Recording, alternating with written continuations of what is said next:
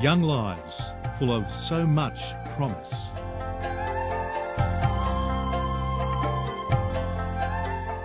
Young lives with hope, even in the midst of often great hardship.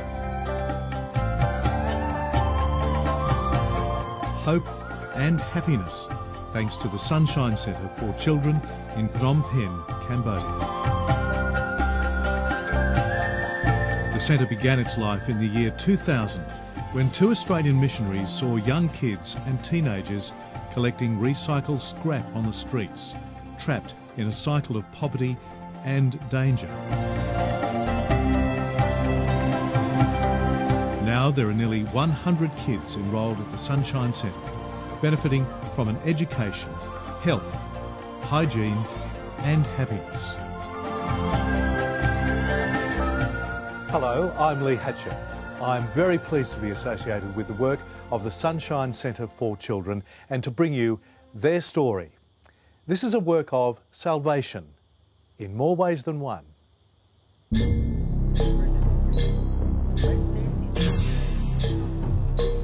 This past generation has been one of trauma for Cambodia. In 1975, Pol Pot's murderous regime swept into Phnom Penh. No one was safe from the persecution and murder.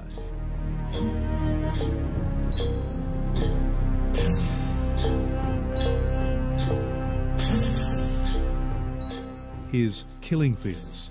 2 million people died. It was ground zero.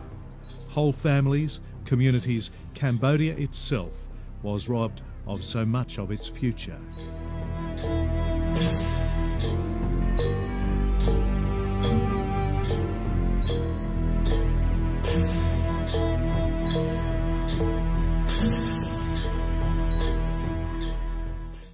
It's left a terrible legacy, especially for Cambodia's kids.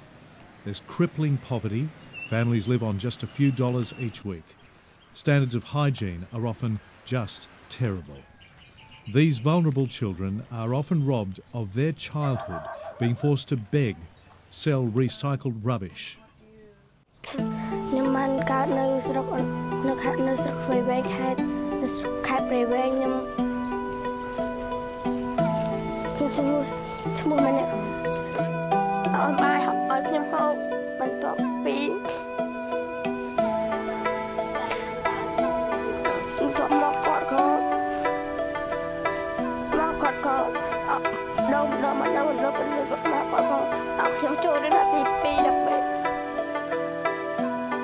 Some of the kids are caught up in an insidious prostitution racket, some as young as 5, with nowhere else to go. Children from very poor families are particularly vulnerable. Desperate parents may be forced or tricked into selling a child just so the rest of the family can eat and survive.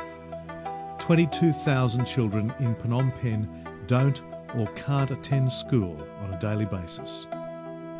But there is another side to this story. The Sunshine Centre for Children is shedding real light amid the darkness and despair. Each day, nearly 100 school and preschool children are taught, fed and given health and hope, holistic care, a safe place to be. It's helping secure a better future for the kids as well as their families and Cambodia.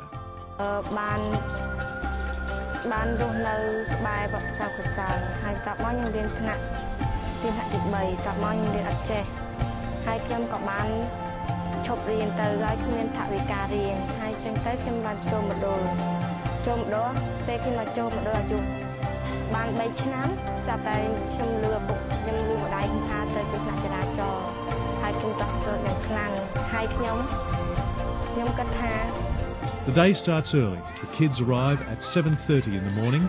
They are fed 2 meals a day. The preschoolers spend the whole day at the centre following their own fun program. Primary age children attend the local government school. When not at school, they return to the centre for extra catch-up tuition, including English language classes. As well as the classrooms, there are 2 large play areas which are put to great use by adventurous and high-spirited kids. There's singing, drama and a small library, all of it encouraging creative play and learning.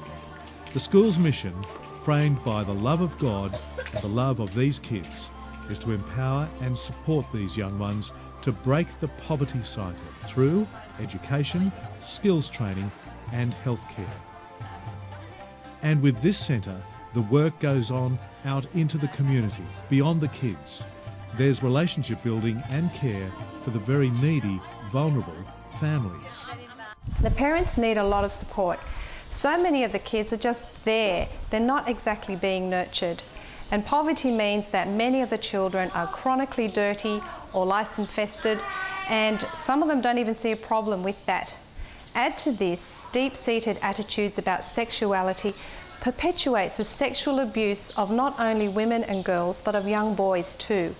There are just so many needs with these families.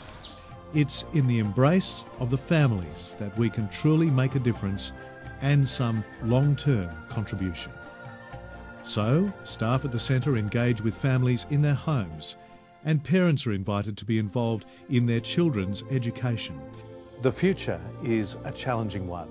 Resources are tight, the needs are great. It's almost as if the more the centre does, it finds much more work to be done in this community. This is an absolutely critical work for the children, their families, and Cambodia. Up until now, the Sunshine Centre for Children has been funded year by year, mostly by individuals, with a few small grants. Sustained funding for the future is essential if the centre is to continue its vital work. What's been achieved here so far is remarkable. It's quite literally life-changing. It's transforming families and communities. It's helping rebuild a nation. Will you help us build that future?